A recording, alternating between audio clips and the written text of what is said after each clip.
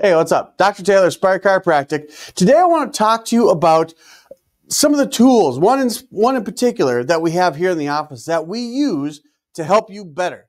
So one thing that we have, and you'll see this relatively commonly at chiropractic offices, but they're not all over the place, don't ask me why, is x-ray.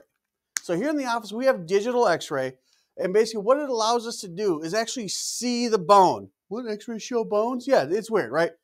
Not every chiropractor out there is going to take an x-ray of your spine. I don't know why.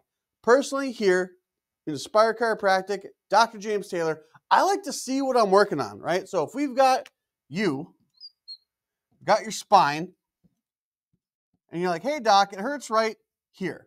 So your spine is what? It's 24 individual vertebrae, right? It's a flexible bony tube. So if we've got a bone right there, we've got another bone in your spine right there. Just for orientation purposes, we're looking at your spine from the side here. Here's the front, here's the back, here's a disc. This joint complex is supposed to move. It's supposed to allow you to bend and twist and stretch. But what happens is this joint complex gets out of sorts, for lack of a better word. It can cause issues with the discs going on there.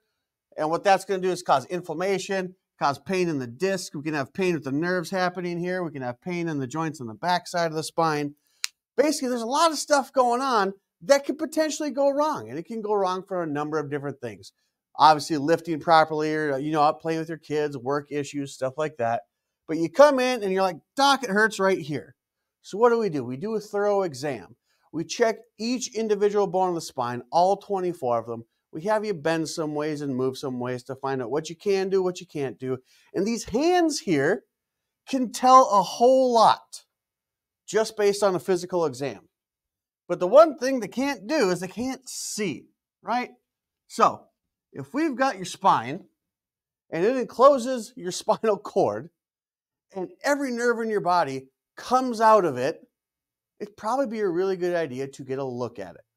So how do we get a look at it? We take an x-ray. What does an x-ray do though? How does it work? That's what I want to talk about here. Everyone's had an x-ray taken in some way, shape, or form, or they've seen an x-ray machine, or they've seen a picture of an x-ray.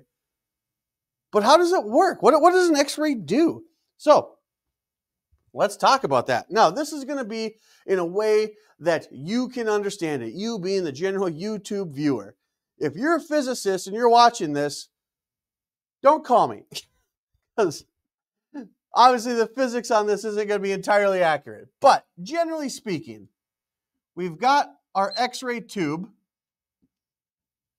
There's basically stuff in here that generates x-rays. X-rays are a thing, right?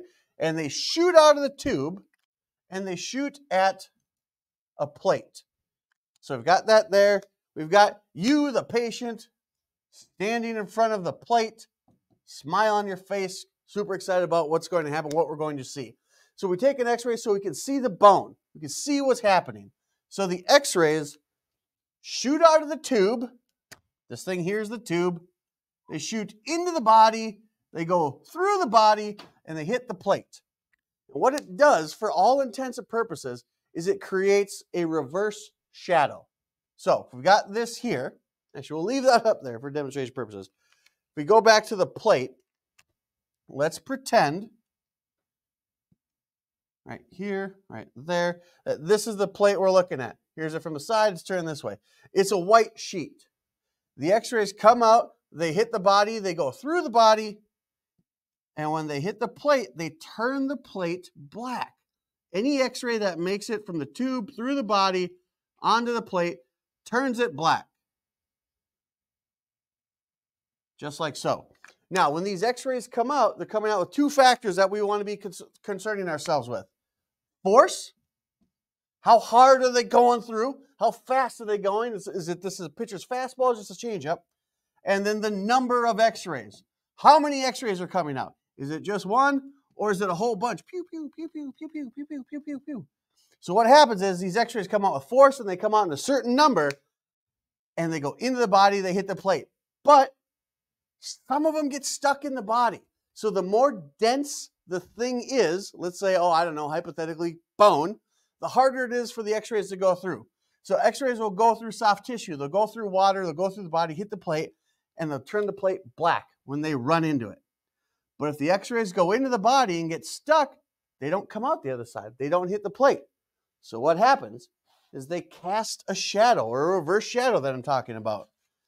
So the x-rays come out, the ones like even around the body, they go through, they hit the plate, they turn it black, but then there's some that get stuck in the bone. So they don't make it to the plate. And it leaves this area where no x-rays have touched it. So it's still white, because remember, that's how this thing starts off. And what happens is, then we see the bones. We see this reverse shadow. So I've got a daughter. She is in first grade. And what does she do? She comes home with picture drawings. And where's the sun on your picture drawings in first grade? It's up here in the corner. So we'll do that right there. We'll give the sun some sunglasses. We'll put some rays going out here. Here is you standing down on the ground. The rays leave the sun, and then they cast this shadow here, right? This is literally the same premise that we've got going on here. Here's our sun. We'll put some sunglasses on our x-ray tube because it's cool. Shooting out x-rays, hits the body, casts a shadow. This is what puts the bones on the screen, the computer screen that we're looking at. This is what allows us to see exactly what those things look like. So you come in here and you're like, Doc, it hurts right there. Okay, cool. It feels through physical exam that it's not moving right. It might have a little twist or a torque. It's causing muscle spasms. Might be a little warm to the touch. We got some inflammation going on. We take an x-ray and we look at it. The thing pops up on the screen and we see something like this. So now we're looking at the body from behind here. You see this big old torque in it. This thing should be straight up and down. We take a picture of it, and all of a sudden you're bent. Well, there's your problem. We felt it, we found it, we determined it couldn't move, and then literally in black and white, we see that it's out of place. That's what we need to fix. That's why we take x-rays here. To see is to know. And it's really just that simple. We want to do everything we can to get as much information as possible to help you out as good as we can. One of the tools we use here is digital x-ray. And we get that picture immediately. We can point to it right there. There's your problem. That's what we need to fix. So if you've got something going on that's kind of been aching, nagging, you want to see it. Hey, Doc, can you show me I'm not making it up? Absolutely. Give us a call. Walk right through that door. We're ready to help you when you're ready to be your best. Right here at Aspire Chiropractic. Naturally.